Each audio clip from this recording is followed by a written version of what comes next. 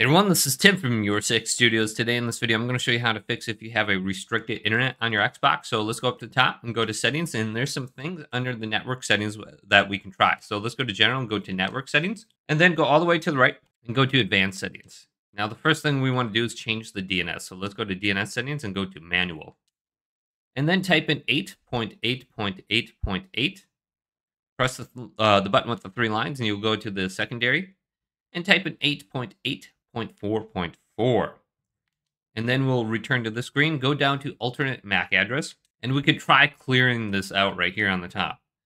So if you do this, it's going to ask you to restart your Xbox. Just go ahead and do that. Then back at this screen, go down to alternate port selection, and then go to manual. And you have the option to change your port on your Xbox.